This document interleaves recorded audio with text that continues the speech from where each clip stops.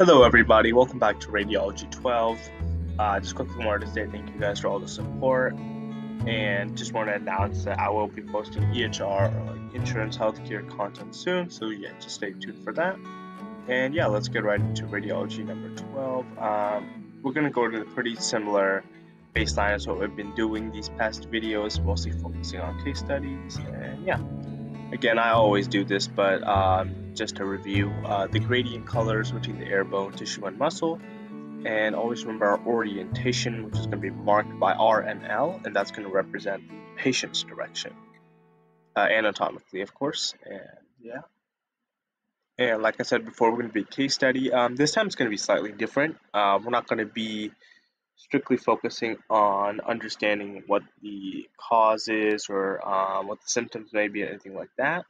Instead, we focus more on the concept of gradient color and how it can help us identify a difference. So this is a little bit different than what you might be used to. This time we have two pictures side by side. One picture in the right, we can see the lungs clearly aerated. We can see their outline drawn out. We can see the heart correctly. We can see all the gradients matching up. Everything looks fine, as much as we can say. And on the left one, we can see the heart being slightly larger, angle is a little bit different. It's not a perfect x-ray, of course, but we can kind of see a part of the bone. Can also see a less aerated tissue, and it's overall just less dense than the one on the right.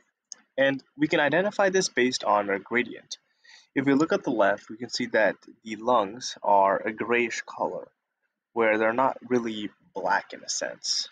And that tells us that there's not enough concentration of tissue and lung tissue in that area, indicating that something may have happened to cause this to happen. We can also see a part of the lung. It's not labeled for us, but it's the one that I'm looking at towards the right. And we can see a part of that kind of not outlined, and it's kind of just white instead of supposed to be gray. And that indicates that a part of that lung has basically collapsed or kind of died.